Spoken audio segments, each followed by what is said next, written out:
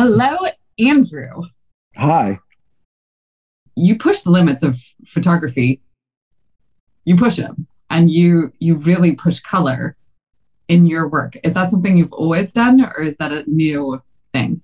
I guess I've always done it more lately, though, but it's always been.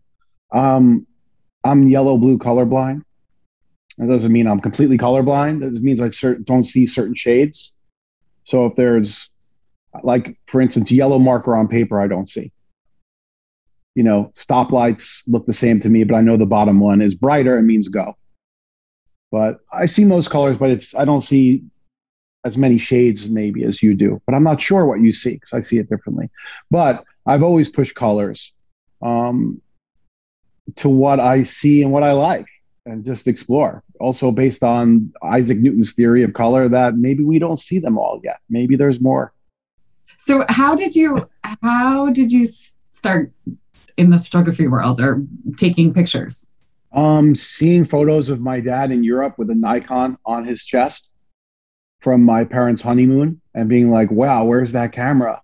Like, I want to shoot photos. And I don't remember, maybe I was 9, 10, 11 years old. I didn't really start shooting until I was about 12. But I wanted his camera. I was finally kind of old enough to start using it. He taught me how to use it a bit, and I started shooting. And it was just mostly nature. That's what I was really into at the time. Which So you it's still, really been the same theme forever. Yeah. yeah. Talk about that. So your work sort of begins in the water, and I see it just going from there. Yeah. Well, I mean, it began really in the woods near my parents' house, photographing trees and flowers and those kind of things. And then I got really interested in surfing because it was another way to access nature, right? It was this amazing thing. So my work really shifted more to water in my early 20s, let's say. And it was just a whole new world for me. And I mean, I've shot a lot of surfing over the years, but that's more just of fun. It was never really, I don't know how to explain it, but it was just fun. Surfing photos were just fun, but it was in the realm of nature. So, What's the thing, like the most unexpected thing about being a photographer? Someone asked me this in an interview recently when I was like, huh? She wanted to know what's the thing that I have to do a lot that I didn't expect to have to do. And I was like, oh, math, because I have to do, budgets most for. unexpected thing. I don't know if anything unexpected, but paying attention to the weather. Paying attention to the weather is always foremost in my mind, knowing what's going to happen with the weather forecast or where I may be going and what the weather is going to be.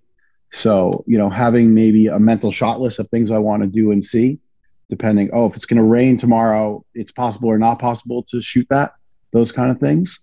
Um, I don't Well, know if anything unexpected. I mean, I've been doing it for so long. Everything is kind of just, I'm in my flow. To think back when I was a kid, what was the most unexpected thing? Just making mistakes and learning as I went and teaching myself photography as far as exposures and speeds and all of that. I had no idea what I was doing. So you get a roll of film back and be like, what did I do? And then you start writing down your settings and figuring it out as you go because there were no really computers back then. There was no internet to teach you how to do it. But now you really do embrace the mistakes and you push those mistakes. Yeah, I still make mistakes all the time. And sometimes, like I've told you before, I'll get back a roll of film. I'll see one or two that I really like it are keepers. And there's, the other 8, I'm like, there's a mistake on that. It's underexposed, overexposed. But maybe later on, I'll go back to that and start experimenting with that file and trying to pull things out of it, whether it be with color or exposure. And it's fun. I like to experiment. There is no mistakes. No, right? Like, no, it's right. It's just a matter of light and exposure and what says it's right or wrong. Yeah. And that's something, right, that I immediately am drawn to in your work, that you just embrace these, I don't know, it's clear to me that you embrace the unexpected, like the thing that you might not have been going for, that you're like, wait, that's beautiful. That happens a lot because nature has its moments and we don't know when it's going to happen. So I always have cameras with me. I'll drive around, I have two cameras in the front seat of my car, always, because you never know when that moment's going to happen. And it happens a lot that it's unexpected. It's hard to dictate what nature is going to do. And let's talk about this next project you want to do, because you are going to have to embrace all sorts of chaos. What is the plan? What do you want to do? The plan is to go to the Rockies. I haven't spent that much time there, but I grew up on the photos of like Wilkinson and Ansel Adams and all of those classic photographers of the West, seeing the landscapes and being like, oh my God, they're incredible. So I want to go to Yellowstone. I want to go to Yosemite. I want to go to all the parks, and I want to shoot these locations again from some of the same locations they did, maybe some different, and see what's happening 100 years and change later to those environments, because there's so much talk about the environment, and there's no doubt that the environment's suffering from us or from just the nature of the world.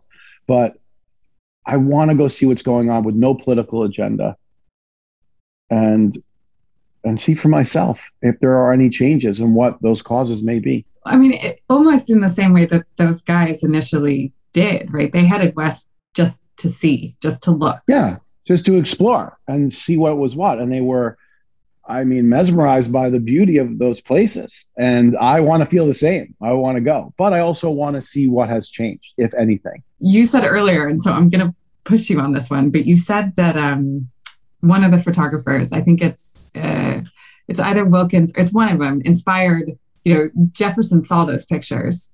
It was Carleton Watkins who inspired Lincoln to make that a park system and preserve it with his photographs. She's like, wow, this place is so amazing. We need to protect this. And they were smart enough back then to do so. And here we are today. So it was, Ansel Adams is the big name that everybody knows, but there were many photographers that came before him. He started shooting, I think, in the 1920s, and Wilkinson started shooting in maybe like 1880, maybe a little earlier. Yeah. And he was done by 1920. And many people might not know his name. I don't know. Even I think, what's his name? Thomas Hine shot Old Faithful, I think even earlier. So I think he's one of the first photographers in Yellowstone. So I'm very interested to see these locations, compare them to the old work, see what's changed. On some of Ansel's work, has the riverbed changed? Has the mountains changed? Is there new tree growth? Was there a fire? What caused what? And I'm very interested in it, as well as seeing the beauty of those places. And there's such power in that, right? Like, if you think, some people are like, you really think art can change the world? And I'm like, yeah, art can change the world. Are you kidding me?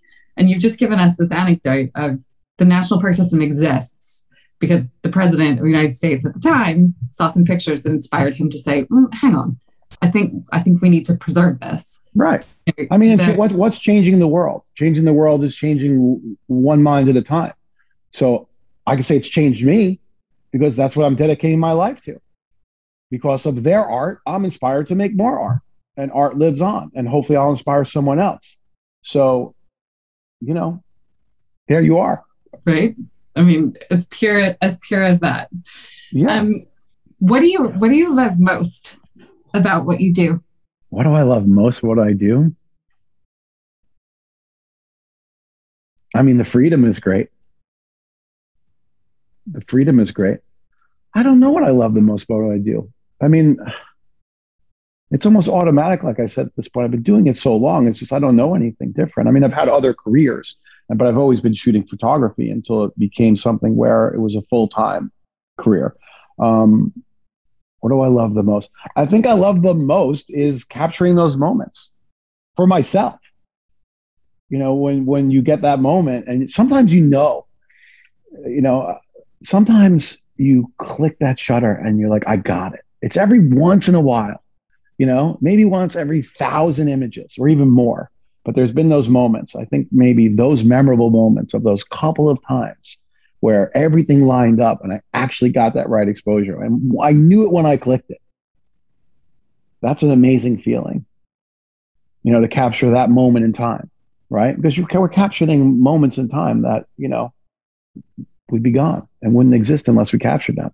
a photographer and friend of mine said to me the other day that that as people, we can understand the past and we can understand the future if we know how to anticipate and we know how to think about what's just happened, but we don't understand the present.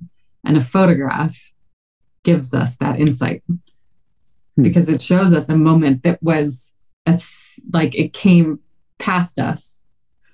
And I was like, what? No, come on, Barths. And I did this whole like art historian history thing. And then I realized, I was like, oh, wait, no, it's true. It's true. Like we don't have a present. As soon as I'm speaking, it's gone.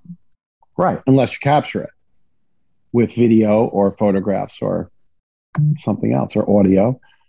But that's how we preserve time. That's how we preserve time since the invention of these things. Right? Yeah. That's what we will leave for our children in the future. It's not just books anymore and carvings on a rock wall somewhere in the desert or in a cave. It's photographs and media that we're going to leave behind. That's what we're sending to space now.